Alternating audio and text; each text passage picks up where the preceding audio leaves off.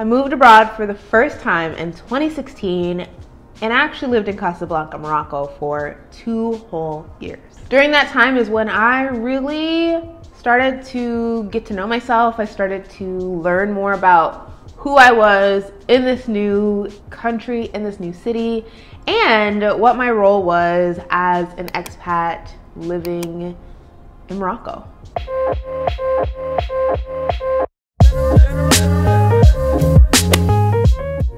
Welcome back to the Jazzy Nation. My name is Jasmine, and today I'm going to be talking all about what living in Morocco is like from the perspective of an expat. I'm excited to be sharing the stage and collaborating with Sinead Braxton as she describes what life is like in Morocco for volunteers, and in particular, Peace Corps volunteers. So you definitely don't want to miss out on that. So after you watch this video, go check out hers. So let's jump right in. I'm kind of gonna go through my points more like a day in the life, because I want you to see what a typical day was like for me when I lived in Morocco, and that starts with work. So I woke up at 8 a.m. every morning to teach at a little library / school center that wasn't too far away from my home, and so commuting was nothing for me. We actually did not own a car while we were in Morocco because we took taxis, walked everywhere.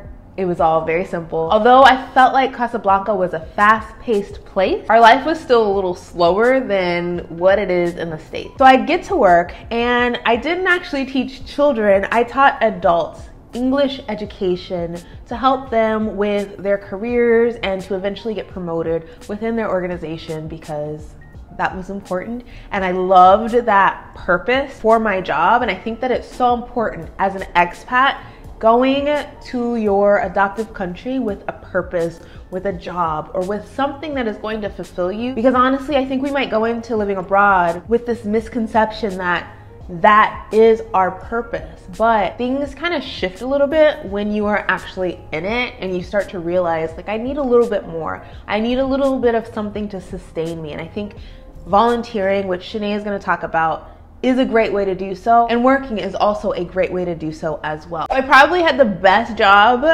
ever because it was a part-time job, part-time-ish. Sometimes I worked a little longer, sometimes I woke up a little earlier to get to work a little earlier, but that is the life of a teacher. You're never really fixed to a schedule, but I loved it. Then I would get to go home and start YouTube stuff, and it was so much fun. I would vlog, I would go and explore the city as a part of my vlogs, and I just had a blast. I had a blast telling you all about my experiences in Morocco, and honestly, vlogging was a way for me to cope with culture shock. And then yes, I still dealt with things like depression and some personal things as well that I was able to cope with through YouTube and sharing my experiences with you all. So that was really important, and honestly a huge chunk of my day. If I wasn't filming, then I was editing. If I wasn't editing, then I was out and about trying to show you all as much as I could, or shopping or cooking or cleaning and just doing things around the house, because work never stopped. And living in Casa was so different compared to living in the States because I felt like I was cleaning all the time. So dust would accumulate a lot easier. It was very polluted because I lived on a really, really busy street, and so dust was everywhere. I cleaned all the time, and that was probably like an hour out of my life every couple of days, but it was okay because I like a clean home. So I take the time to clean my home. So then what would happen is around like 4 or so, my husband would come home, and then we would hang out and get into some fun things like homebodies do. We would watch TV or play video games, but when it was time to go out, we sometimes went to events. So he would get invited to events, and obviously, like, I'm gonna be his +1, so I would get invited to these events as well. There was always food, there was always music, always a good time. And I just loved our lifestyle in Casa because it felt like a good balance of when we wanted to go out, we went out, and when we wanted to stay in, we got to stay in. And we had friends that were also there as well that we connected with occasionally. Weekdays were mostly chill, kind of more work focused, but then weekends, we had a lot of fun. Usually we would see a movie on the weekends, and sometimes on the weekdays too. We would be rebellious and maybe go see a movie Wednesday night or something like that, because Casablanca has an amazing movie theater at the mall. When it was warm, we would go to the beach, we would travel, taking the train to different cities like Marrakesh or Fez.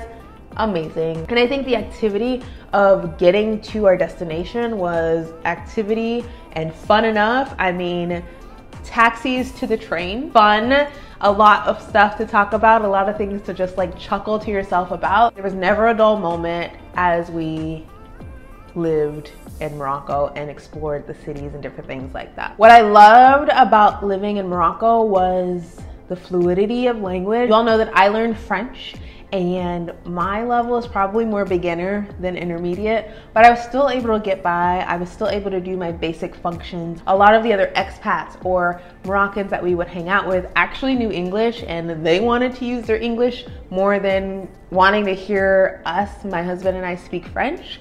And at times we're like, yo, we like took time to learn this French. We want to use it, but a lot of people, you know, automatically come at you with English. Let me give you some practical advice for beginning your expat journey. I recommend that you look at a job or profession or experience like volunteering, Peace Corps, whatever it is, that will set you up with housing, healthcare, and different things like that. Yes, we do work with an organization that helps with housing and healthcare a little bit, but as an expat, you are on your own for quite a bit of things. I think that if you go into expat life with an opportunity, a job, or an experience, that'll help ease your transition into your new lifestyle a little bit better, but also give you peace of mind and a bit of a community to support you as well. Living abroad is different for everybody, so don't just take my experience as the end-all be-all. Check out Shanae's video as well to see what her life was like as a Peace Corps volunteer.